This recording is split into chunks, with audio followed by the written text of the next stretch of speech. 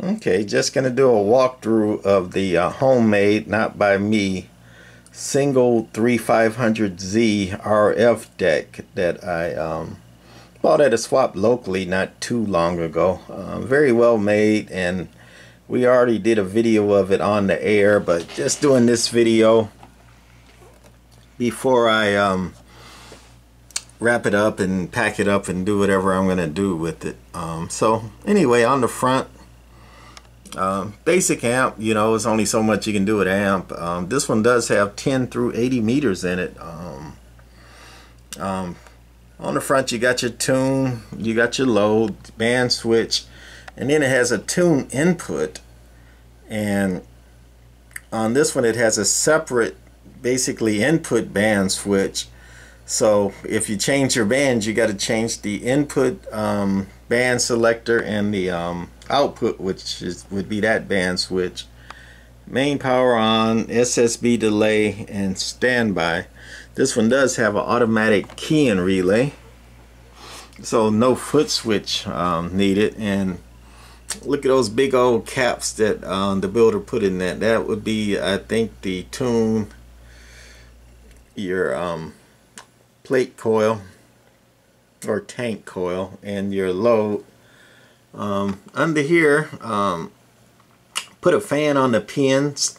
One of the problems with 3500Zs that are not forced air cooled or just fan cooled is people blow all the air on the top of the tube, but it's basically the pins that overheat and cause all kind of problems. You know, a 3500Z, just to light up the filaments, runs on 5 volts at 15 amps per tube.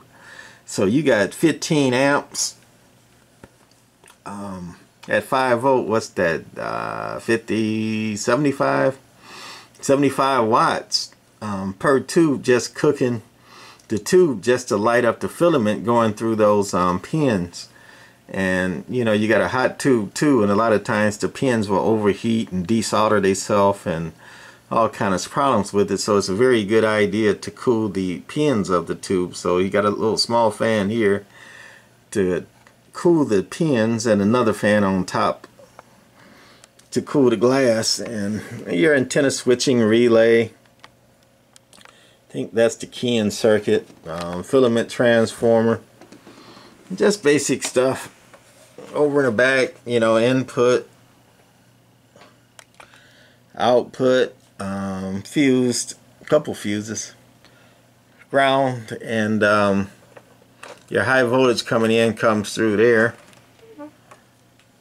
And I guess I put all my cords inside of there. Yeah, it looks a little messy. Anyway, I ain't gonna mess with it. Cooling fan. Yeah, I don't even know what's under there. But anyway, your plate circuit or tank circuit from the top.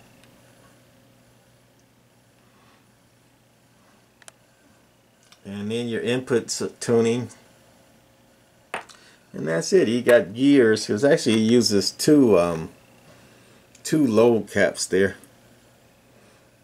Very wide spacing. Ain't gonna be no arcing on this guy, right? Compare that to a 2-tube heat kit SP220.